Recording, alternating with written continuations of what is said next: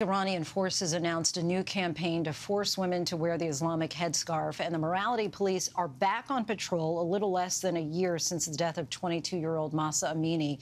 Joining us now is Iranian journalist, activist Masih Alinejad. Masih, thank you so much, as always, for coming on the show. So we were talking last December. There had been this New York Times article that said that Iran was doing away with the morality police. At the time, you said, no, this is propaganda, and now here we are. What's your reaction to First of all, thank you so much for mentioning that, because I was all over the media and saying that, no, this is fake news, misinformation, because the Iranian regime is really good at spreading fake news around, and their propaganda was actually misleading the rest of the world that finally the people of Iran, women of Iran being, free, there is no morality police. No, morality police has never gone anywhere.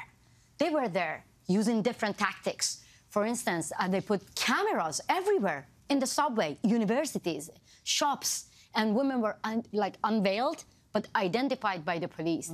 They actually closed a lot of stores who were giving service to unveiled women. Can you believe that? So now they announcing that morality police is back because they have the fear of women to take back to the street, shoulder to shoulder with men, in the anniversary of Masih Amini, who got killed in the hand of morality police last September. And so now, once again, they're saying that you can be arrested if you don't wear the hijab. There is this mandatory law, or face re-education. So this comes as no surprise to you. No, because, look, I have been living under this kind of law. And for me, that's why I was always angry about morality police. We're talking about a regime that they don't have any morale. But they have morality police to harass women in the street. Imagine, my sister, you go out here in America, you walk in the street, and bunch of people, bunch of officers comes to you and say that, oh, you're not properly covered. Oh, cover your hair. Oh, cover your... That's an insult. Or be arrested. You receive lashes. Not only being arrested, don't forget that. Nikah Shakarami, 16-year-old, got killed just because of waving the headscarf, burning the headscarf in public. And that is frustrating when I see that sometimes some well-known female politicians, Western leaders, they don't even get it that we are not fighting against a small piece of cloth. It is about our dignity. It is about a gender apartheid regime. And now, even fighting against compulsory hijab became a symbol of regime change. That's why the Islamic Republic is scared, because women became like a nightmare for this regime. ABC News reporter Samaya Malakan has written about some of the various punishments that women face for not wearing their hijab. Among them, she's talked about one woman who had to pay a fine of washing dead bodies in Tehran as a social service. In another case, a judge told an actress she needed to be referred to a psychological center due to antisocial personality disorder and her need to be seen via breaking norms.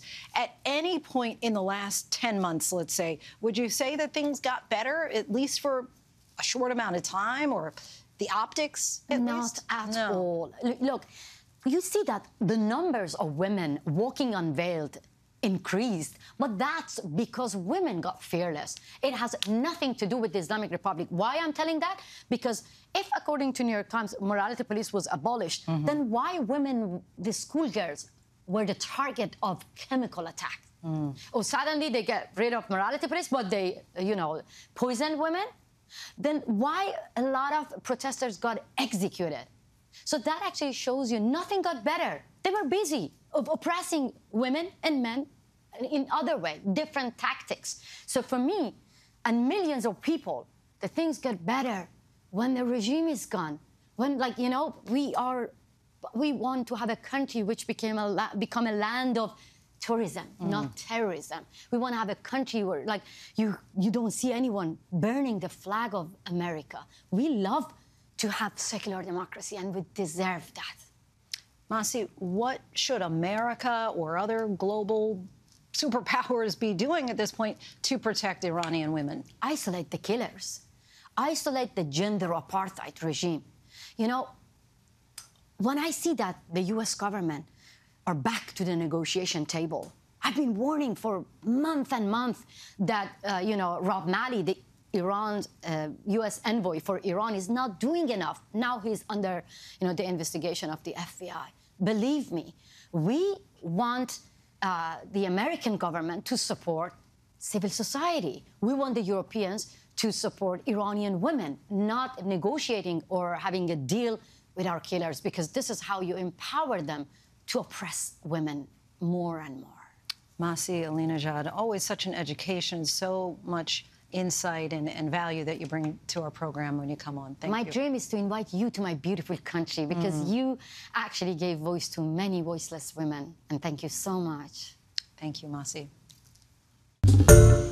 Hi, everyone. George Stephanopoulos here. Thanks for checking out the ABC News YouTube channel. If you'd like to get more videos, show highlights, and watch live event coverage, click on the right over here to subscribe to our channel. And don't forget to download the ABC News app for breaking news alerts. Thanks for watching.